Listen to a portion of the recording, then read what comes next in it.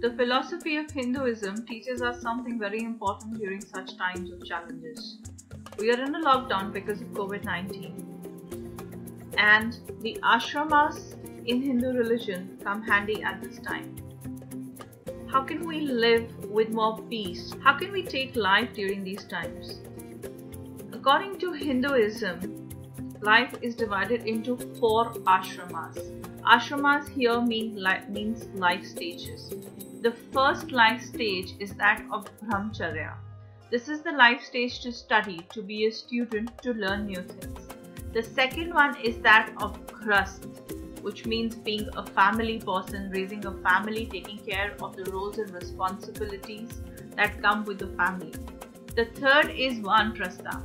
This is the retired life. This is what people do after they've taken care of the responsibility, have done the roles of the family as that family member fully and completely. And the fourth stage, the fourth ashrama in the life, the fourth ashrama in life is that of sannyasa, which is renunciation. So for us to go through these challenging times, it's important to do all these 4 things in a day. There are times when we got to be a brahmachari, which means we practice learning, picking up new skills. We got to be a grahast person, which means take care of a family, be there for them, communicate, get into conversations and spend time.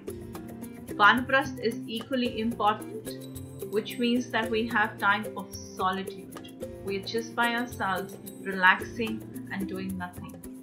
Human beings are beings, not beings of doing. It's important to get that distinction. And also there is a time during the day when we gotta be a sannyasi, which means renunciating everything and just focusing on ourselves, our journey here on earth.